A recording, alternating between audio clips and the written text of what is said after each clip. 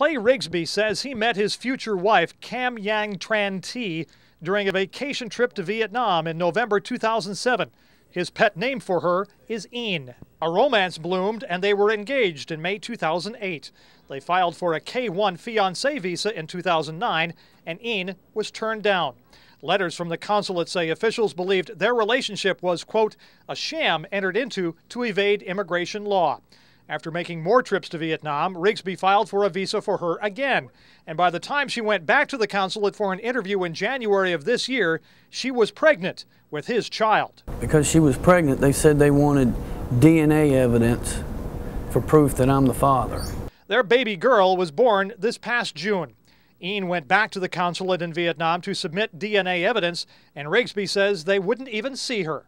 She went there on 3 different occasions, and she was turned away with our child with her. Meanwhile, the baby became ill with hand, foot, and mouth disease, an epidemic in Vietnam due to unsanitary conditions. In September, the child, just 2.5 months old, passed away.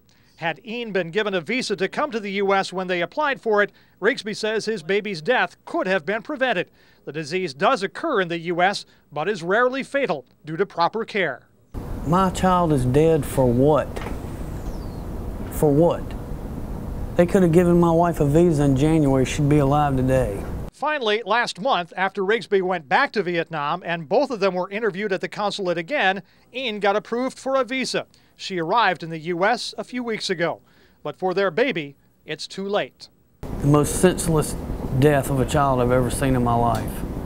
And the real key is that it could have been avoided. Riggsbee says he asked for help from senators, congressmen, the Citizens and Immigration Service, even the FBI.